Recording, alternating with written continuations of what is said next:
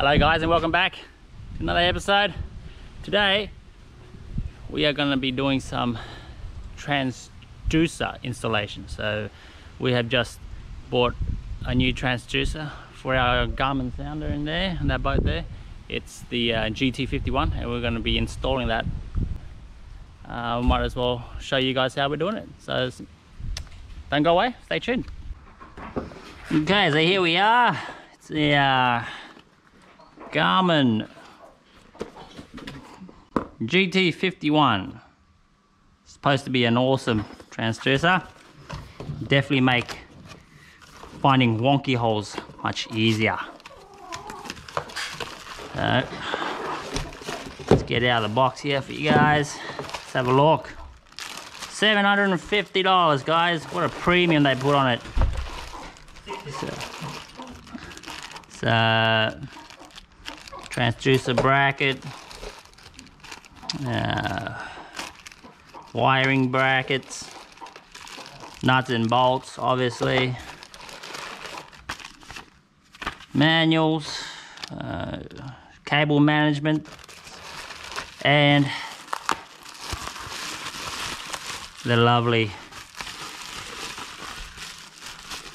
GT51. Let's have a look here. Wow, look at that. It's a beast. It's definitely bigger than the one we got now, but it's double the size. It's got a bit of weight to it too. Probably looking at about half a kilo or a bit more. Okay. Alright guys, here's a comparison. This is our old one. This is the GT52, as you can see here, and the one on my left here is the GT51. You can obviously see the size and length wise, they are big difference. Okay, the smaller one is better for shallow water, but this big one is bigger for deeper water. But we do a lot of deep water fishing nowadays, so we have to upgrade to this bad boy.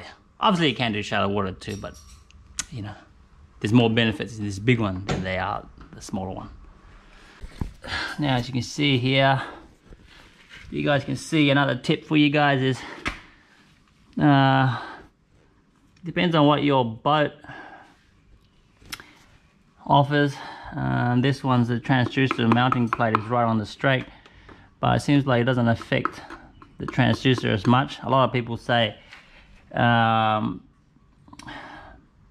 mounting it between the strakes, but not always. So it all depends on your boat as well, and whatever works for you. So you guys got to make sure that when you guys head out and installing a new transducer or a new sounder, you really got to need to look into this to make sure you get the best possible results from your sounder and transducer. It's not just buy and install and expect to work. It will work, but not to its maximum clarity. As you can see in a lot of the videos, professional videos from Garmin, Lowrance and all that, and their screens are crystal clear, and they got all, you know, it looks perfect. You know, the images are so clean on their sounders. It's because they got the transducers dialed in, mounted in properly, and that's why it looks like that. And if you're ever wondering why yours one doesn't look like theirs, that's probably because it's been mounted wrong. Okay, so that's important. You see under here, under the welds here, if you have an aluminium boat, like you guys can see, they have these welds here. It adds a little bump at the end of the boat where the two plates meet with the weld. It's always a good tip to file that off, so it's nice and smooth, like you see here where the transducer is mounted. It's been filed off, so it's nice and smooth, so when the water comes through, it doesn't hit that weld and then creates bubbles and turbulence, and then your transducer picks up all those bubbles, and then it becomes disastrous chaos on your sounder. But if you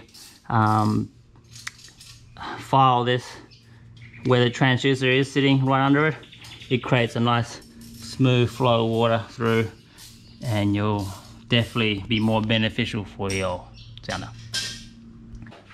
Now another good tip to give you an installation idea is, a lot of people say use the ruler, you know, and you mount it like that, you know, and when the ruler exposes out, that's where your transducer should be aligned in, okay?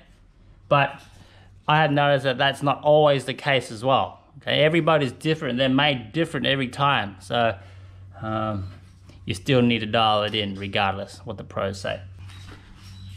Okay, so I just use this, the original transducer as a demonstration purposes. Now, a lot of the pros say, you know, you mount a ruler like that, and then you put the transducer on there, and it should be perfectly aligned like that in a way like that, as you can see, and it should be good. Yes, that's a good start. Yes, that is true, but then it is not entirely true as well. So keep in mind that that is a starting point only, okay? It's not fine-tuning it. You'll still need to fine-tune it, okay?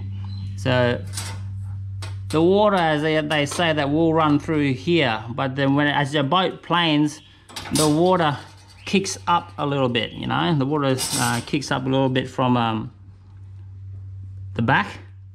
So you'll have to try and compensate for that as well. So sometimes you'll need to move it down a little bit lower.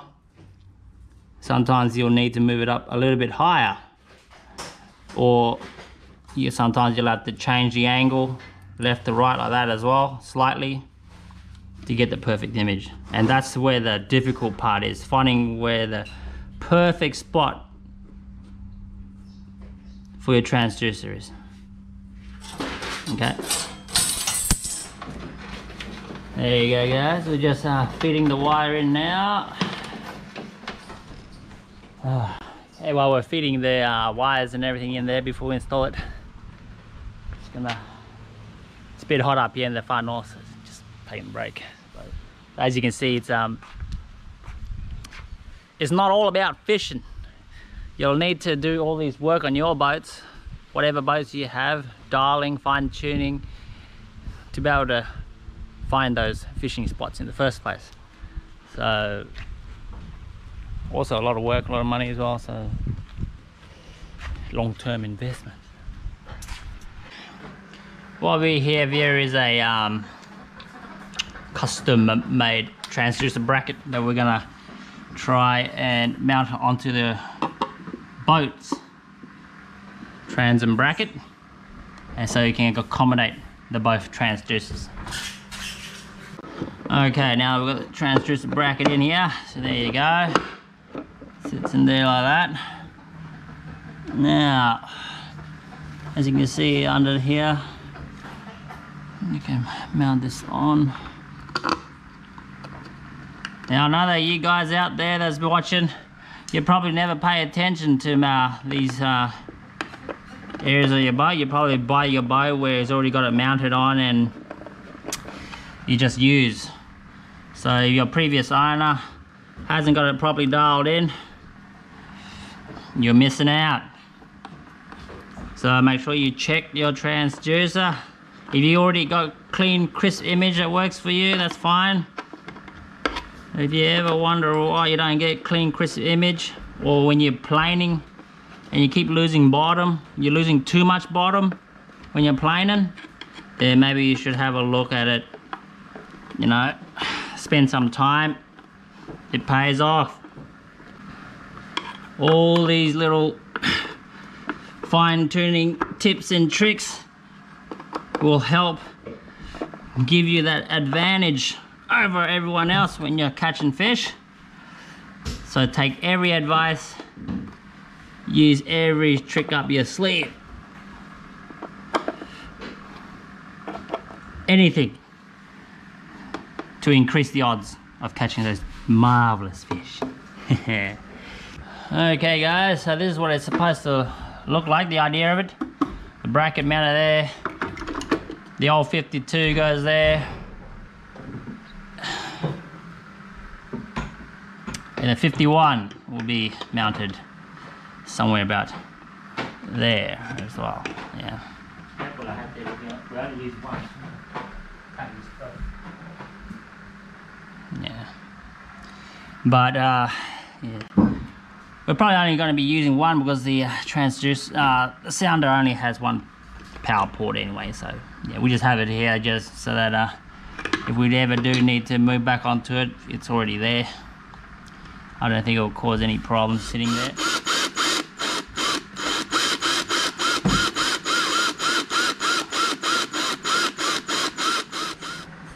Okay, got a little leveling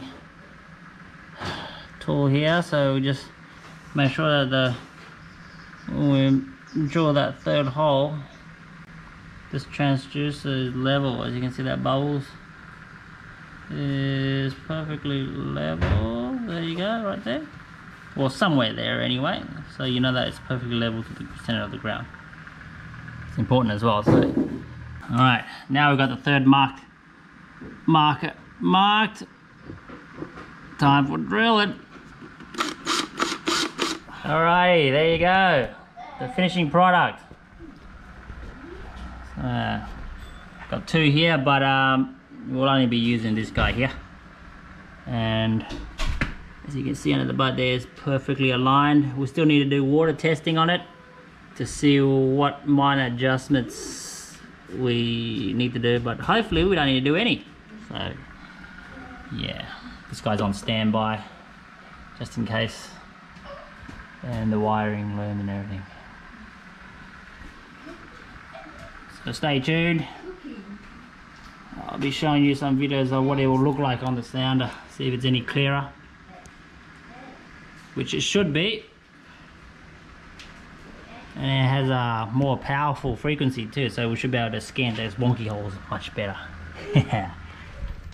Okay, we're back at my little beast here. Let me show you my transducer setup that worked for me. Just give another look. See here, you guys can see my unit's Lowrance, and this is the total, not total scan, the active imaging. It's a total scan bracket, but the transducer is the active imaging 3-in-1 transducer. Now, let's see if I can get you a view here.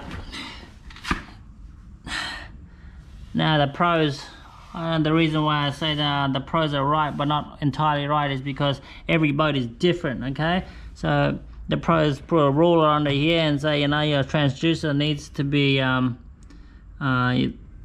level, you know, but that is not entirely true, because on this boat I had to mount my transducer a little bit below the bottom of the boat. Yeah, as you can see, the transducer is probably about 2 centimeters below her. And there's the strakes here. It's right in between the two strakes. If I put it up where the pros say, you know, we align with the bottom of the boat, I lose bottom, you know. Don't know why, but I don't get a good reading. The readings are really bad at speeds. So after testing, I have dropped the transducer down a little bit. As you can see there, that's the bottom of the boat and that's the transducer. See? I was able to read bottom perfectly. Okay, so there you go. Let's see if you can see a better angle from here. And I see it's just a slightly lower, but this is where the transducer is, with a smooth edge there. Up here is just the bracket, so this is the actual transducer here. So this the top of this smoothness here is about 2 centimeters below the bottom of the boat. It's a little bit exposed, you know. If you hit something or go over a big log or something, you know, this might yeah, you might hit this, but it does kick up, so you gotta be careful if you have to mount your transducer a little bit lower. Don't hit anything. No, try to avoid big logs and stuff like that if you can, because you will hit this. Everybody's different, like I always say, so you need to find out what's the best position for your boat. Okay, it's very important to get good readings when you're out in the reef and all that, so even if you're fishing in the creeks. So spend some time on it. I took about 6 hours fine-tuning my transducer there at the boat ramp. I was going in and out, in and out, in and out of the boat ramp, zipping around a little bit, come back in, take the boat out, reposition it, load the boat back in, and yeah, 6 hours before I finally found this position. So it's a little bit lower, but it gives me the readings that I need. So yeah, you guys got some time, have a look at that. It really helps, okay? There you go, guys. As you can see from a longer view, you can see where the bottom of the boat and the transducer hang in the back. It looks just a little bit lower at the bottom. This is what worked for my boat. Okay, on your boat it will probably be different. It might be higher, it might be more on the angle. But on my boat, this is what works for me. Okay, there you go. These tips and tricks are life experience tips and tricks, okay? They're the real deal, you know, not a sales pitch that those pros give you on other YouTube pages where they advertise their product. You know, they're saying it's all this, all that, you know, do this and do that. It's never like that. So hope you guys see that it works for you, okay? I hope it does work for you guys, because I know it will. Sometimes life experience is the way to go. Yeah. Okay, that concludes this episode of transducer installations. I hope you guys enjoyed the video. I hope that these tips and tricks help you, because they definitely have helped me. And don't forget to like and subscribe so you get the latest content of the next episode, because we will be doing a water test between the two, my HDS 12 and the Garmin GT51. So until then, also don't forget to comment if you have any questions down below, and I'll see you in the next video. See you later.